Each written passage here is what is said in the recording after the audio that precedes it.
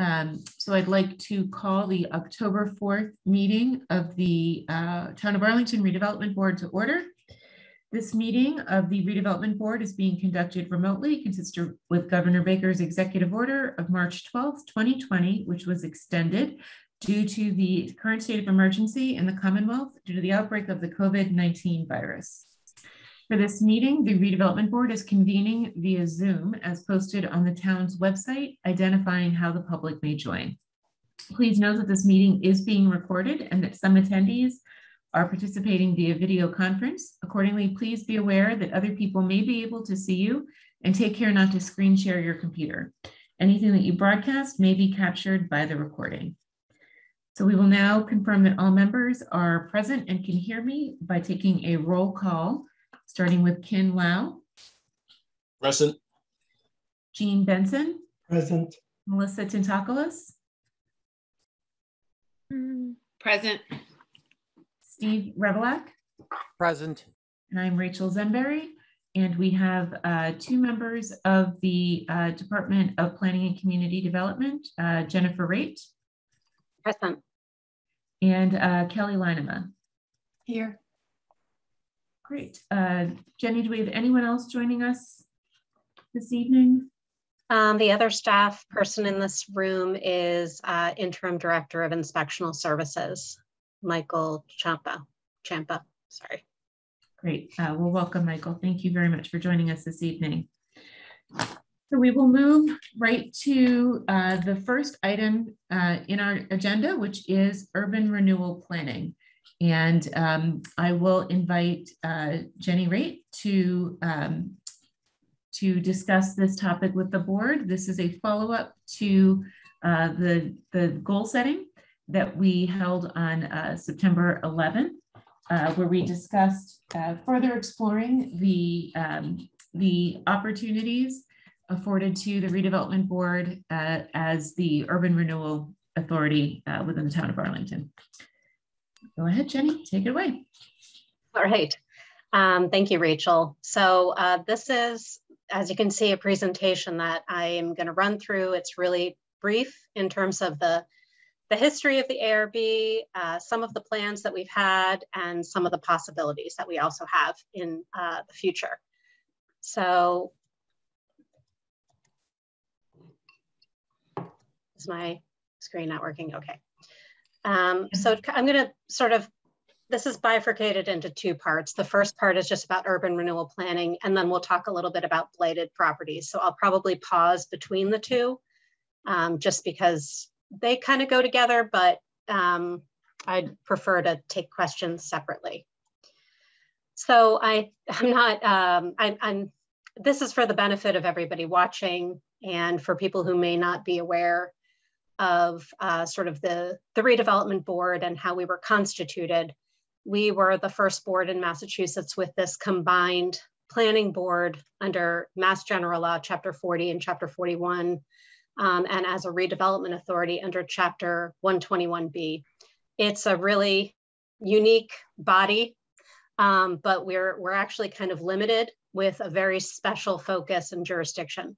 It was formed under a home rule petition, and the authorities that it has are derived from the Town Manager Act, as well as the Arlington zoning bylaw, basically in the 1970s. The difference in our urban renewal authority, or redevelopment authority rather, is that town meeting approval is required for two key actions, where in other redevelopment authorities, you don't always see this level of approval that's required. And this was from the very beginning. So it's not, this was an intentional power that was provided to town meeting, which is that they can approve anytime the ARB wishes to move forward with an urban renewal project or rehabilitation project, or wants to acquire property by eminent domain or otherwise, or borrows or agrees to borrow money. Town meeting approval is required. So we can't act completely autonomously or independently. We are embedded within the framework whereby town meeting makes approvals for things like this. And town meeting makes that approval in our case as well. So that's on the urban renewal side. Obviously, I'm not going to go into the part about our planning functions, but in brief, primarily the board reviews applications for certain projects to ensure specific criteria are met under the environmental design review special permitting process. But this is really all about urban renewal. So we're gonna, if we want to talk about the planning board or the planning functions at another meeting and sort of special permitting, we can, but for this conversation, we're talking about urban renewal because I think we want to get to a broader conversation about some of our underutilized properties on our main corridors. So this is directly from the state's website about urban renewal.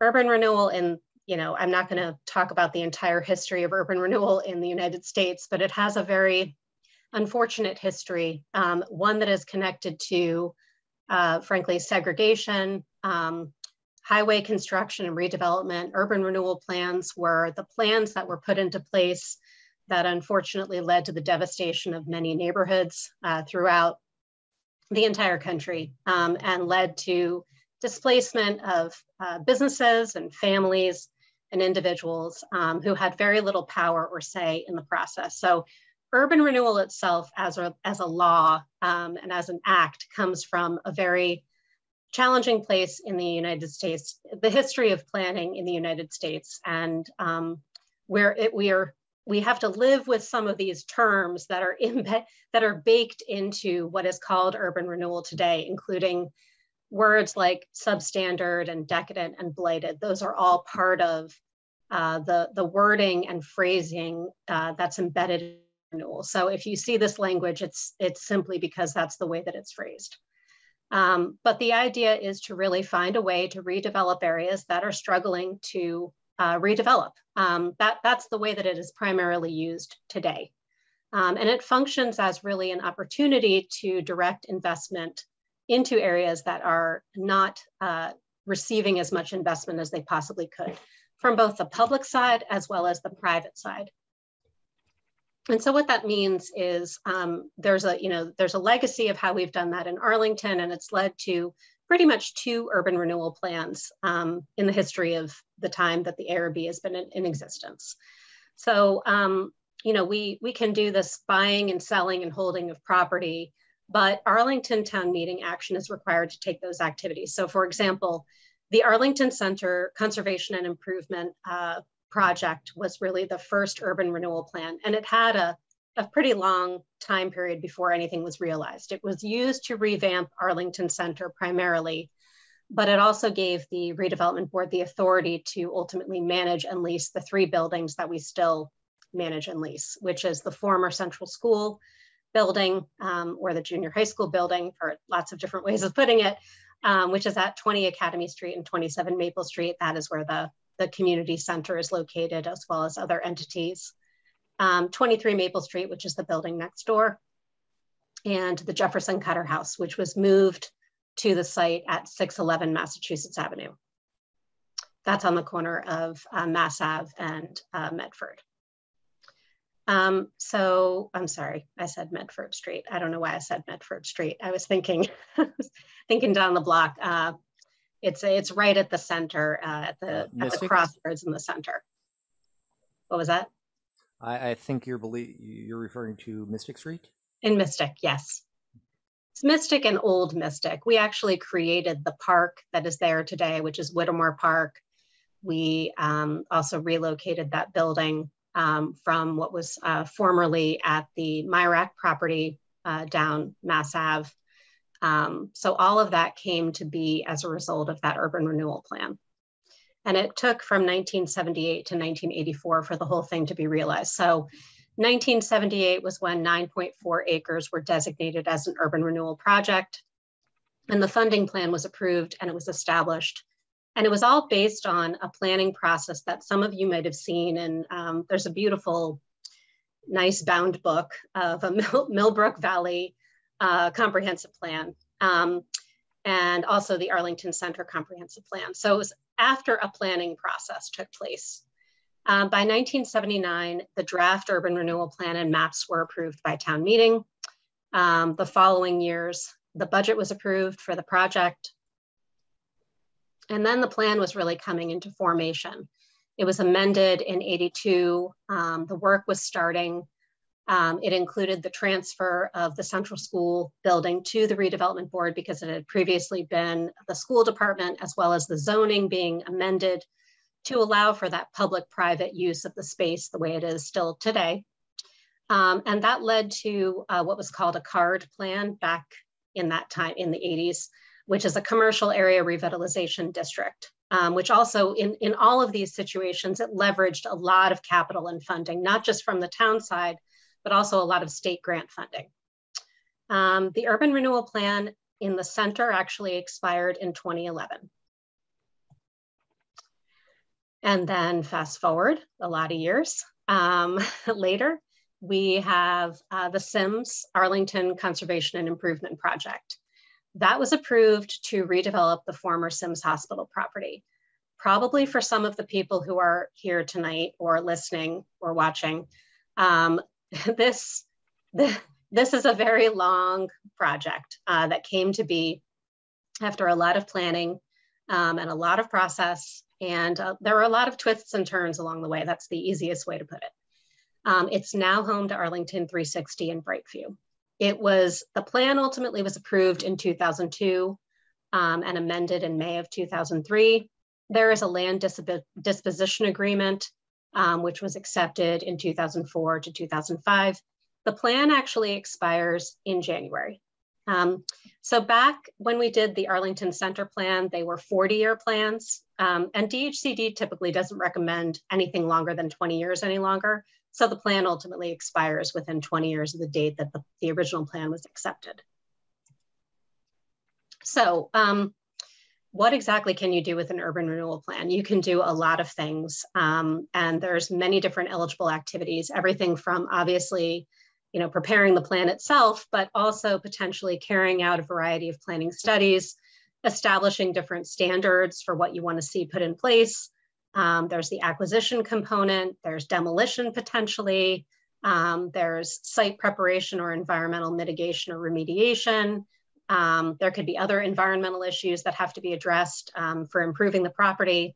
Potentially there's relocation especially if you're acquiring a property and there's currently businesses or tenants that are located there, as well as, of course, cobbling together all of the funding sources that are required to make something happen.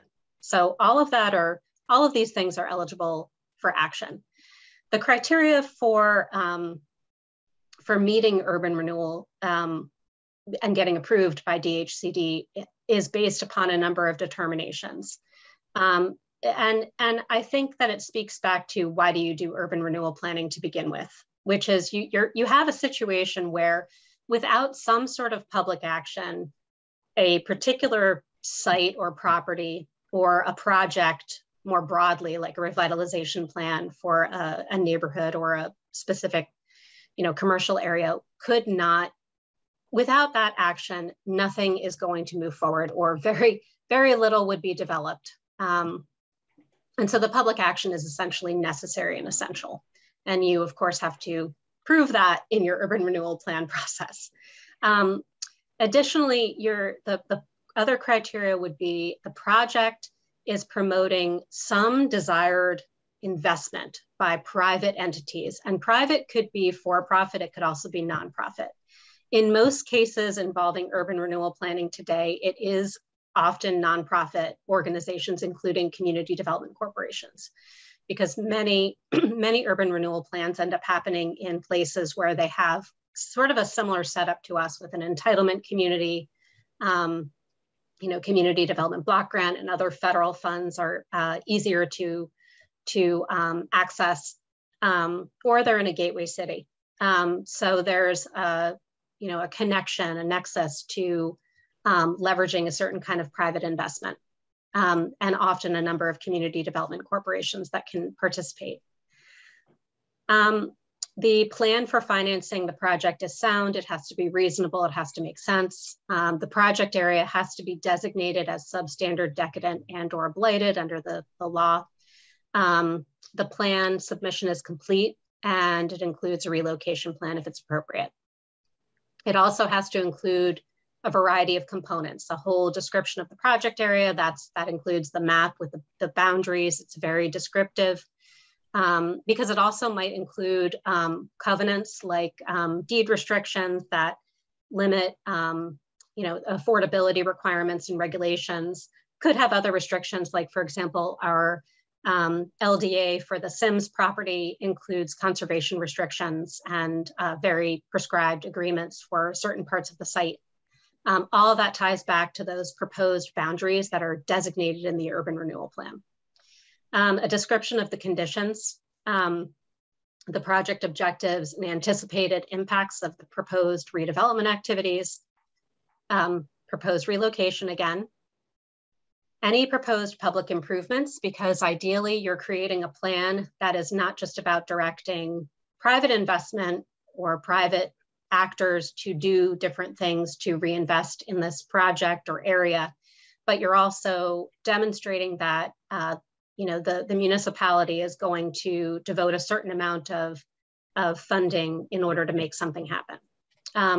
The description, of course, of the parcel, which includes the property owner, current zoning or land use, and any proposed zoning amendments, and the requirements that might be needed in order to make things pass. The financial plan, project implementation timeline, of course, community participation, and then all of the municipal approvals that are required as part of that process. Lastly, but of course not the least important, is the what is called MEPA, Massachusetts Environmental Protection Act review and approval. In the urban renewal plan, you only have to note what the status is of such a review. So I'm going to stop there. That was the end of urban renewal planning. So how about I turn it back to you, Rachel? Great, thank you, Jenny. I appreciate you taking us through all of that, the history of some of the plans. You're welcome. And I'll go back to any slide if necessary.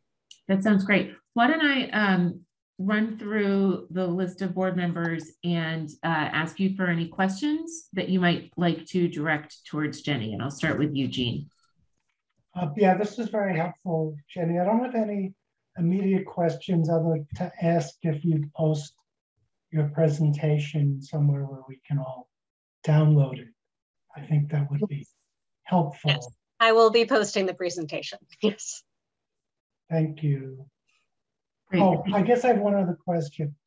Do you think that the board has the authority to go through town meeting and do an eminent domain taking without creating an urban renewal plan? Yes. Okay. Thanks. Great, thank you, Jean. I'll go to Ken next.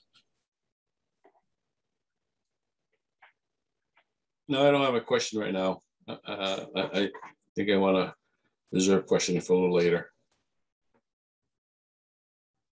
Great. Go to Melissa next. Any questions for Jenny? Jenny, in the past, where have these plans been initiated from in terms of, if their initiatives, are they driven by the ARB? Are they driven by town meeting, or where are they coming from? Sure, that's a good question, actually.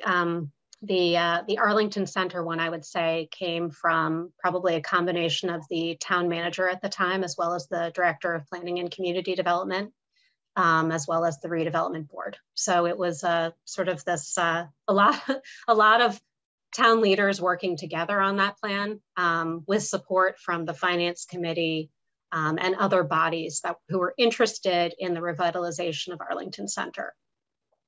And it was an entire planning process that led to the urban renewal plan being developed. So other players, and constituents in the community were very much participating in those processes as well, including people who had an interest in environmental issues, historic preservation, pretty much, all the committees and boards and commissions who we usually work or coexist with were participating in some way as part of that process, but it was led by the department, the redevelopment board, and the town manager at the time. Great, thanks. I guess I didn't mention the select board, but that's probably an important body to also reference. Thanks. And so the other plan, the Sims property was definitely led by a number of other of the similar groups in the community who obviously were interested in the redevelopment of the hospital site. A very long process. It included, developing a committee, an advisory committee that helped with the, neighborhood issues, the planning issues. And I'm pretty sure that there are a couple of people who are participating on this call who participated or are certainly familiar with that process, but that was also quite a process prior to 2002 to get to that place, but also led by the then Director of Planning and Community Development. If I could add, I think the triggering factor was when the Sims Hospital decided it would close, right, and sell the property, and the town, under some ancient deed or something, had the right of first refusal to buy the property. So that was the animating event that started that whole thing. Right. Yeah, and I would say that's a good way to phrase it, the animating event. The animating event for Arlington Center was disinvestment, the desire to rework the roadways, the desire to have commercial improvements. It was part of those sort of overarching strategies. I think the redevelopment board's participation in the Sims project was a little bit later on in the process because we had that event that you mentioned, Jean, but then it was sort of turned to the redevelopment board to create the urban renewal plan and move forward with it. And again, after a long process with the hospital. And also with consideration of many different potential uses and outcomes, and ultimately what is there today is after a very long period of many different options that were vetted, as well as developers. Great. Thanks, Jenny. You're welcome. Any other questions, Melissa? I'll hold off at this point. Okay, great. Thank you. Steve, any questions for Jenny? I do have two questions. First, could you describe what a blighted open area is? And you could use Arlington Center as an example if it helps for context. Well, you might say a parking lot is a blighted open area. It's potentially high value, underutilized, downzoned, and not necessarily very attractive, perhaps degrading the environment, in poor condition, poorly lit, poorly maintained. This is just an example. It's not necessarily what is happening in Arlington Center, but that might be the type of thing that would be a blighted open area. Another thing would be a park that is not quite a park, but sort of an open space that's vacant and also underutilized, and might be sort of the missing piece on a block because a building was taken down and it's just sort of vacant, and could be turned into some sort of different use, or it could be improved into a park, a pocket park. I mean, there could be other things that are used for it, but it's basically, that's what they're talking about when they say the open area. Okay. And my second question is, I kind of get the sense that in order, before one of these plans would be approved, you really have to have your ducks in a row in terms of the area affected, what you intend to do with it, how the funding and budgeting will work, and possibly, who might be doing the work. Is that accurate? I would say everything up to who's going to do the work, because the board actually can be in a position of determining through and being exempt through for compliance with 30B, which is typically something that we have to comply with.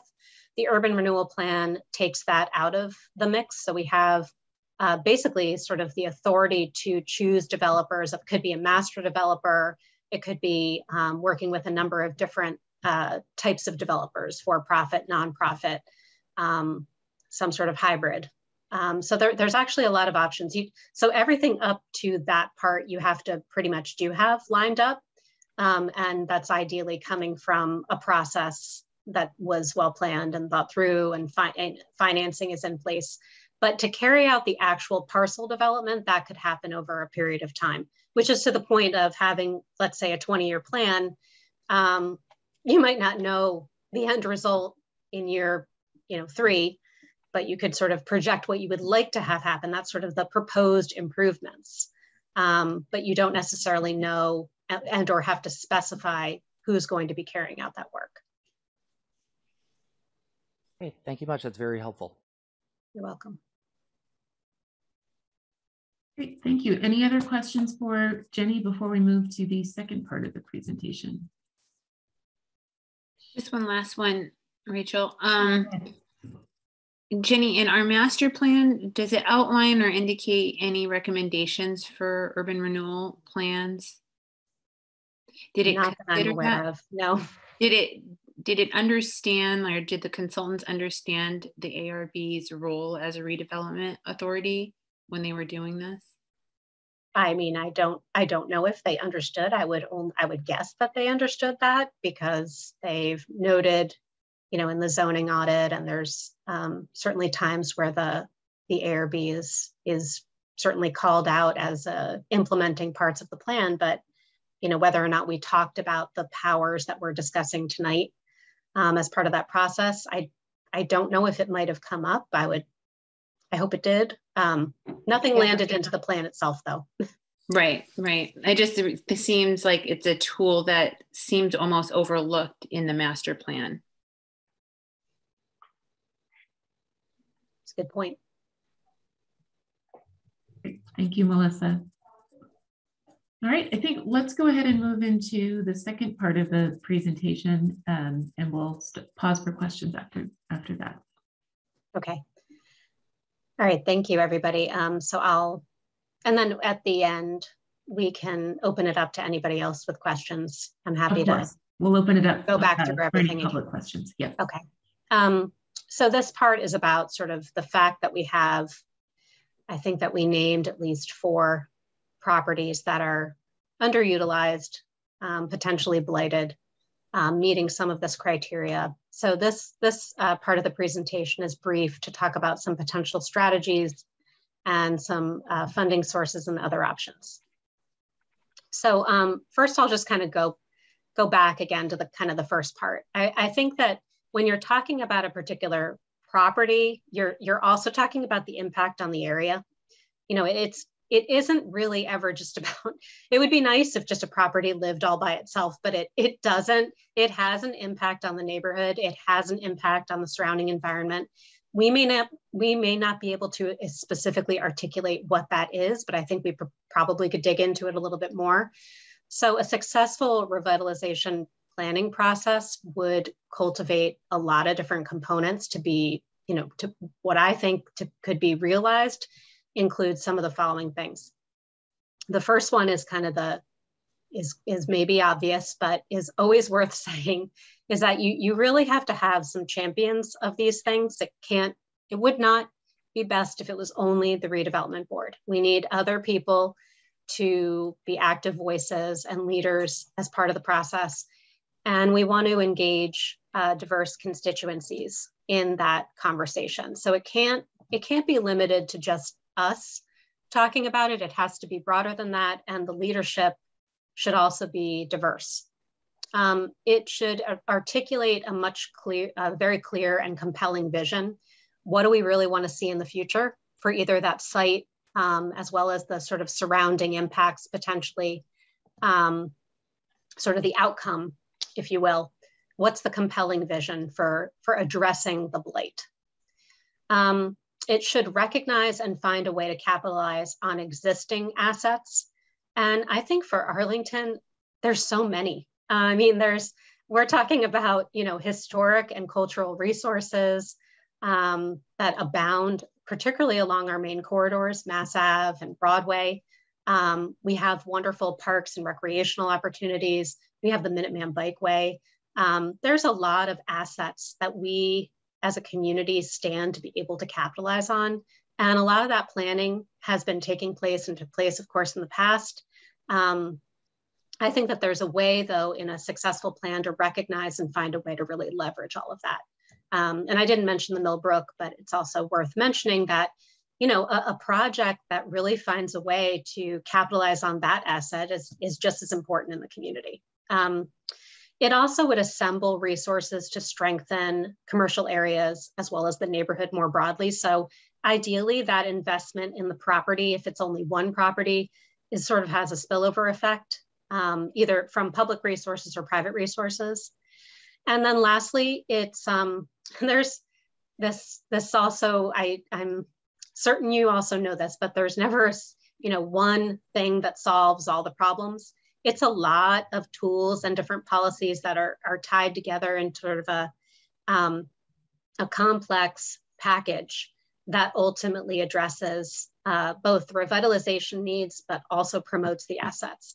And to get there, it's probably some combination of zoning amendments, overlay districts, incentives and bonuses, maybe tax abatements. I mean, there's a lot of possibilities in terms of how you can address these issues. I actually think that we have a lot of funding options. Just giving this some thought. Not only do we have local resources, including the CDBG program, the CPA funding for things like economic development and historic preservation, but there's also the ability to leverage some great state resources. The mass development program that I'm noting here is, I only have information about this current fiscal year program, but I understand that it's been funded in future fiscal years. It's called the Underutilized Properties Program, and this one seems like a good potential opportunity. We've gone after Mass Historical Commission Preservation Project Fund money. It does have to be tied, most of these funding sources usually work together and they serve as a match. Depending upon what the proposed uses are of a property, there's so many other potential funding sources, including housing trust funds at the state level, environmental remediation options, tax credit programs, and other state resources. While we don't have much funding in the Arlington Affordable Housing Trust Fund, I also wanted to note that it is under state law, as the way that it's constituted. It may also accept and receive property.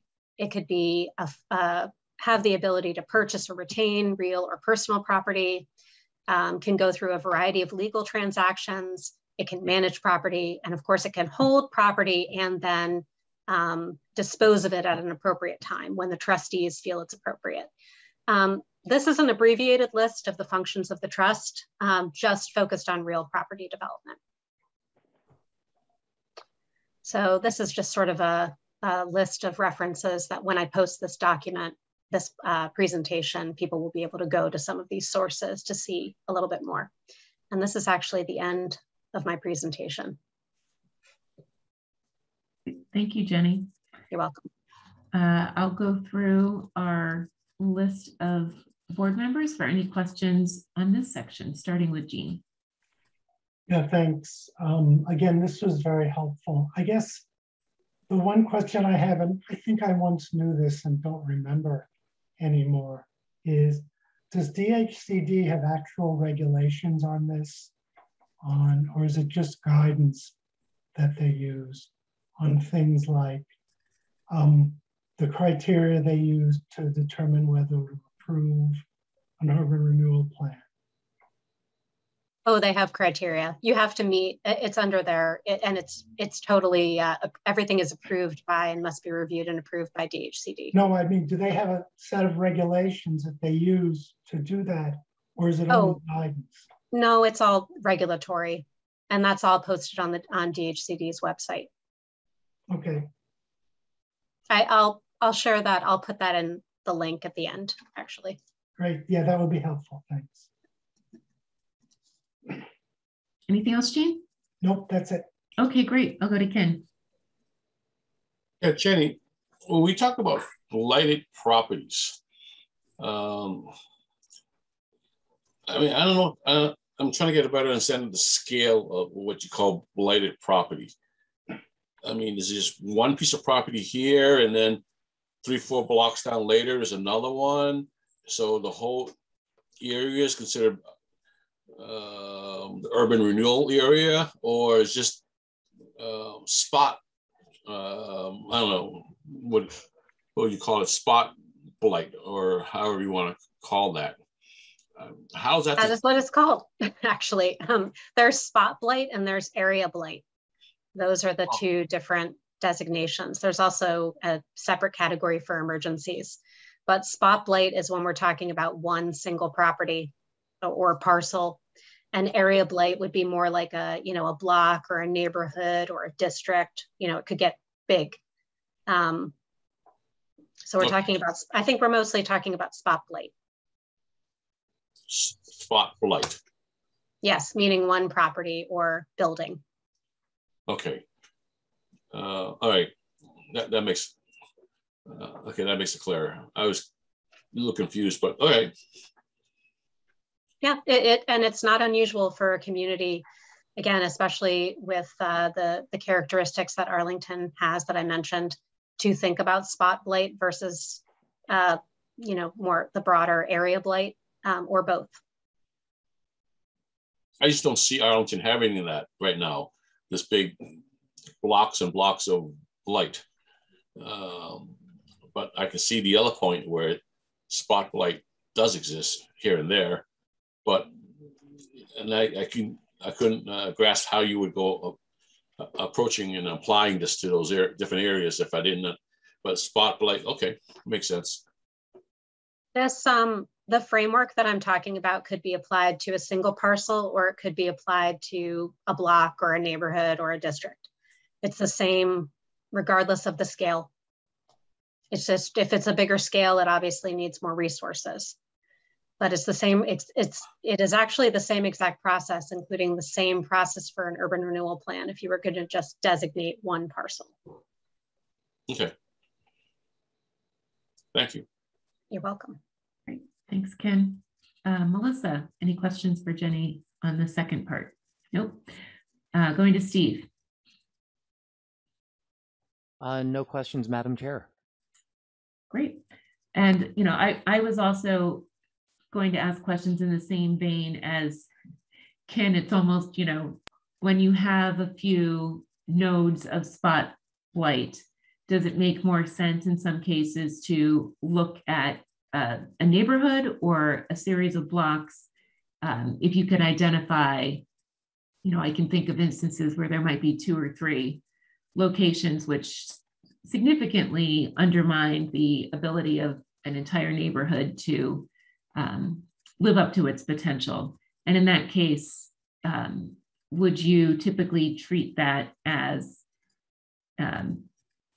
looking at the individual parcels or looking at the neighborhood and the overall effects in general when you're looking at this type of analysis? For the urban renewal plan process, you'd have to look at both. You'd have to talk about each individual property, and you'd have to then also talk about the area. And especially when we're talking about Arlington, that's the case because of our zoning map. Because each individual parcel sometimes side by side have different zoning district designations and requirements. So if you were talking about, let's say, a block in Arlington Heights, well, yeah, let's just say Arlington Heights, you might be talking about 6 different business districts in that stretch of that entire corridor. Right. And so you'd talk about the entire area and the proposed impact, or, you know, the vision that you're looking to achieve, but you'd also talk about all the individual parcels and what needs to be done. Great. And I think that if you're talking about an individual parcel, you're talking about that parcel, but you're also talking about sort of the effect that that redevelopment might have on sort of the pulse beyond it, that it would send if it was redeveloped to surrounding properties. Whether that means, you know, just thinking of things that could happen, like improvements to sidewalks, improvements to playgrounds, you know, that those are like sort of on the public side, or other, you know, rehabilitation of properties, or, you know, changes of use that encourages commercial activity. There's many different things that could potentially happen as spillovers, but you'd have to catalog that as part of looking at an individual site as well. Great. Any other questions? Great. Well, I think at this point, we will open it up to any public comment or any questions that those people who are joining us this evening might have. So if you do have a question for Jenny or the redevelopment board, please go ahead and use the raise hand function at the bottom of your Zoom screen, and we will call on anyone who wishes to speak this evening. Give you a few minutes.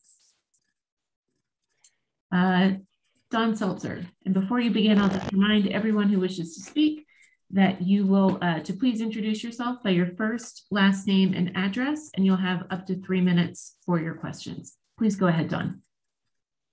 Thank you, Don Seltzer, Irving Street.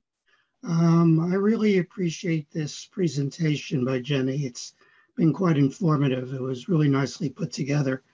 I was wondering, would this have applied in some way to the Mugar track over the many years?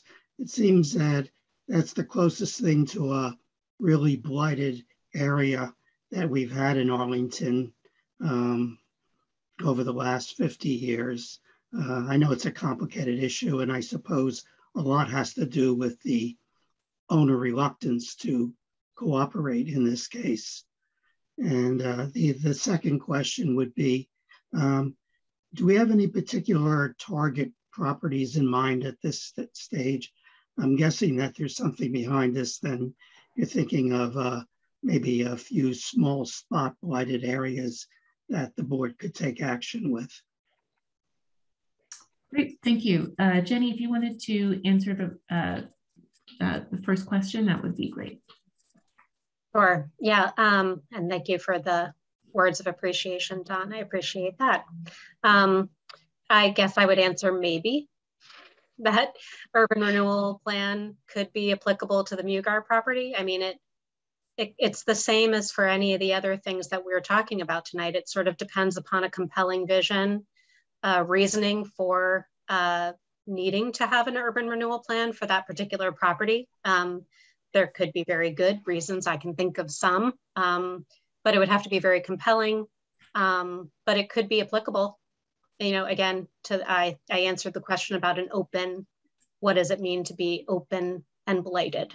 I suppose some parts of that site might have or currently do fit that characterization. I think probably more eminent domain and trying to acquire the property, which was long something that has been in lots of plans for the town of Arlington. A desire expressed not only in our master plan, but in lots of other plans, including our open space and recreation plan, was to acquire the Mugar property to protect and preserve it. So, you know, but urban renewal planning could have been potentially used hand in hand. Great, thank you, Jenny. Thank you. And, sure. Don, sorry, for your second question, I'll just note that at this point, the board is really taking a look at all options available to us, noting that we have, as we've been looking at the commercial corridors, identified that there are not necessarily specific properties, but there are opportunities which we've started to identify which have been potentially contributing to a lack of development in the surrounding areas. So understanding what the potential options that the redevelopment board and all of the other groups that need to come together for this type of urban renewal planning have in front of us, we thought was a timely discussion for us to have. But no specific names at this point, I gather. Nothing specific. We haven't had any type of discussion about that to build consensus as a board. Okay, thank you. Thank you. Any other questions or comments from the public who's joining us this evening? Okay, seeing none, I will close public comment and open it back up to the board for any other questions for Jenny regarding urban renewal planning.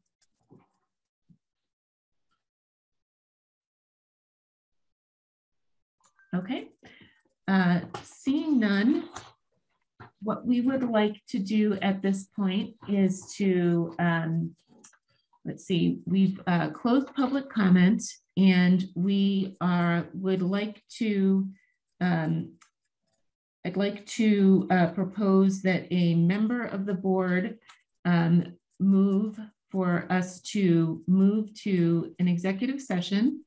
As stated in the agenda, we'd like to discuss the 821 Massachusetts Avenue property with town council to explore potential ARB redevelopment options and or acquisition of the property. So this executive session, at this executive session, we will then adjourn. We will not be reconvening into an open session after the executive session. So we will need a motion and a second, and then a roll call vote in order to enter into the executive session. Madam Chair? Yes. Okay. Sorry, who was that? Me or Steve, either way. I will say, Okay. Madam Chair, I motion that the board close open hearing and convene in an executive session for the purposes stated in the last item of our agenda. Second. Thank you. Let's see, so we'll go ahead and take a roll call vote, starting with Ken, Yes.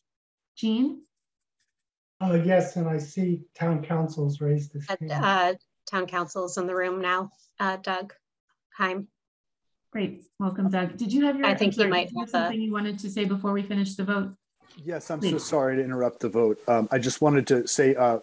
Revelak would be so amenable. You should state whether or not you're planning to reconvene an open session or adjourn from executive session. Right, so Steve, if you could amend the motion, as I had mentioned before, I was suggesting that we will be adjourning from the executive session. All right, so I will motion that the board close the open session of tonight's meeting, move to an executive session for the purposes stated in the agenda, with the board to adjourn after the executive session completes. Great, thank you, Steve, I appreciate it. And thank you, Doug, for reminding us to include that in the motion. So we have a second? Second. Thank you, Ken. We'll take a roll call vote. Ken? Yes. Jean? Yes. Melissa? Yes. Steve? Yes.